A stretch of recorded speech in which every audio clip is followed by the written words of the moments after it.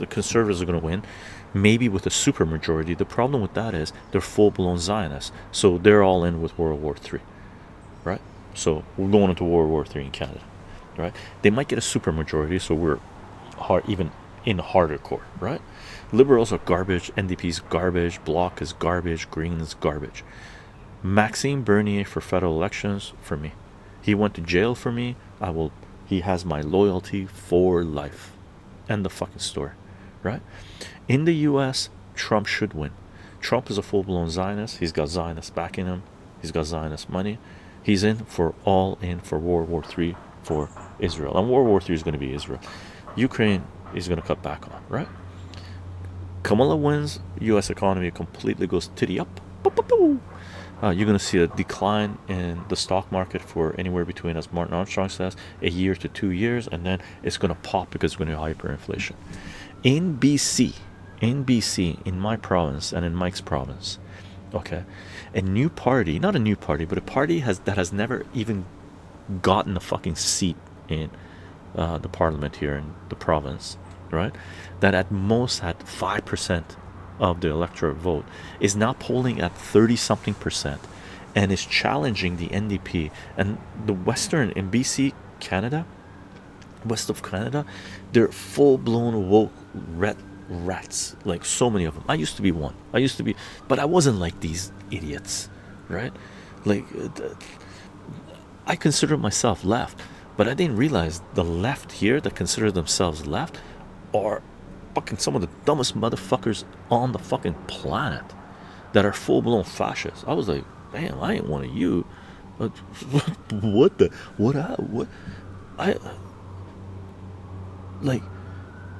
in for protecting the environment. These people are in for killing humanity for carbon tax. Like, it's just, they want to give more power to a centralized state that has devastated the economy, that has devastated the environment, that is rolling out tyranny. They're idiots. They're NPCs, right? So in BC, the conservatives has never been able to get a foothold. Never. In this election, they're polling now, some polls above the NDP.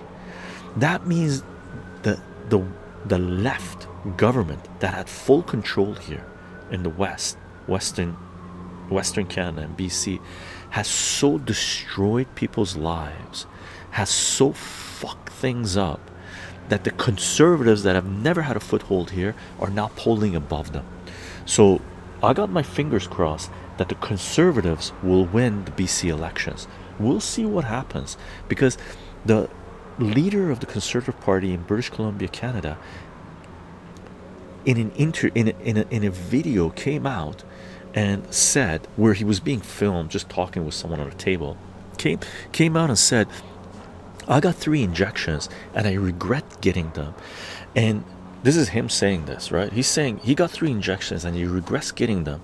And he talked to the health minister, that was bureaucrat that was put in charge of the rollout of these injections, and the tyranny that was rolled out here, firing nurses up the union, collapsing the economy, collapsing healthcare, unapologetic, use children as props to get more people injected with a poison. He came out and said he talked to her, because he's the leader of conservative, he's a member part, he's like politician, talked to her and realized after talking to her that this wasn't about healthcare, this wasn't about preventing a virus from spreading, if you believed in it, stuff like this wasn't about protecting Canadians, protecting the population. This was about control. This was about tyranny, right? Now this video came out, and the NDP, the fucking people that rolled out this tyranny, shared this video thinking that Canadians are going to go, oh, this guy's an anti-vaxxer, because they tweeted out this video saying John Horton, the conservative leader, he's an anti-vaxxer because he questions this. So fucking clueless. So fucking clueless. For me, I saw that, I'm like, fucking A, man. somebody fucking speaking the truth that's in government, saying they regret fucking getting these injections, and this wasn't about healthcare, this was about fucking full-on tyranny. And the people that rolled out this tyranny are using this video trying to tag him as an anti-vaxxer. That's how low fucking IQ the left in Canada is, especially on the West Coast. Unfortunately, about 20% of the population here will never recoup from their that's their identity. They cannot fucking break that, right? That's 20%. If we're lucky, those 20% are up to date with their boosters. You know, I know some of them. You know, I hope they wake up. But if they don't wake up, I hope they're fucking up to date with their boosters and they take every fucking shot that the government fucking recommends. And I hope they do it fucking multiple times, and I hope they fucking continue to do it until that 20% turns into fucking 2%, because it will, right?